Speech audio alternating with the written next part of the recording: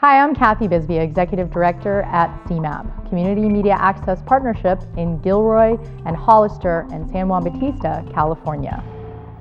We were really fortunate at CMAP to find the Media Information Toolkit project, and we're immediately interested in it more as a community organizing tool. As somebody who is not a digital native, it was a great way to get informed about the community. So that's one of the goals of today's project, is to really look at, in our community, what do you see as some of those challenges? What do you see as potentially some of the solutions? And how do you want to be involved in a process that might help us to find some solutions long-term for our community?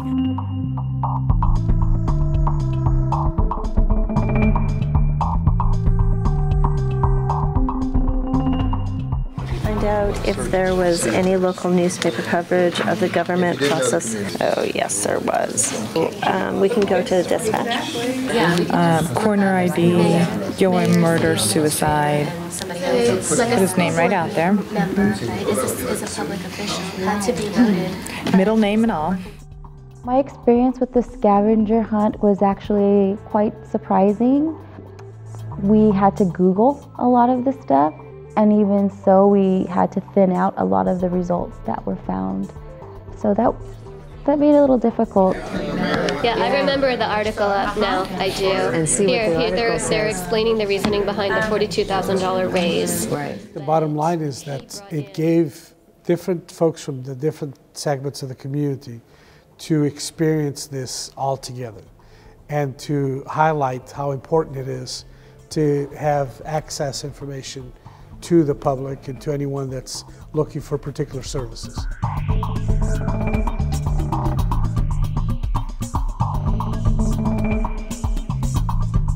Our colleagues at CMAP have been adopting the Knight Information Toolkit, so we're looking forward to seeing how the toolkit plays out in different parts of our community so that it can engage the community in a larger sphere and really open up the thinking about what is the role of community access and community media to meet information needs in a sustainable way. What I really would like to have you do is come and speak on that Great. too. I'd love to. And we are trying to bridge the gap between, was very evident, the people who are connected know the know. But if you're not in that loop, group, you don't know what's going on or how to get the information or where it's coming from or if it's correct information.